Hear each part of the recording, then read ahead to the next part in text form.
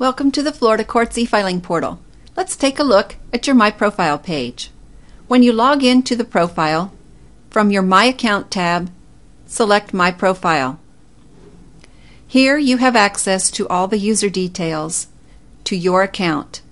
You may change your username, you may change your security question, and you provide an answer to that security question. You may update any of your personal information to include adding additional email addresses. You may add up to 3 email addresses if necessary. You may also change your physical address information. And once you have made any changes, click on Update to embed those changes, and you will receive a User Details have been successfully updated notification. Click on OK.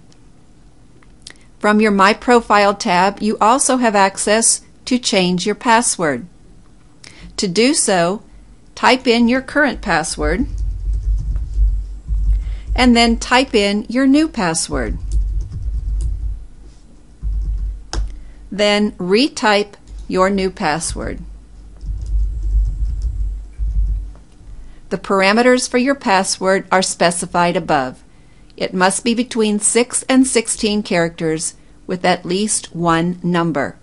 Then click on Change. Your password has been changed successfully.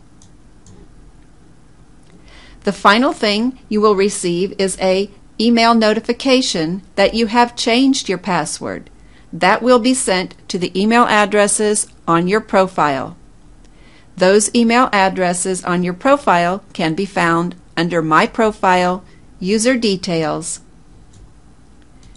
and the email addresses that you have entered.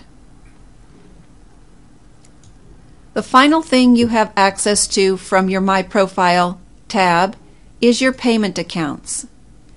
Any saved payment for reuse will be listed in your Payment Accounts tab. So any credit cards you have saved for reuse or any ACH accounts you have saved for reuse will be listed here. You may only delete these from your Account tab. You may not add new payment methods from your My Profile tab. To add a new payment method, go through the filing process, and when you get to your Payments and Fees page, add in the new credit card or ACH account information and check the box that says Save for Reuse.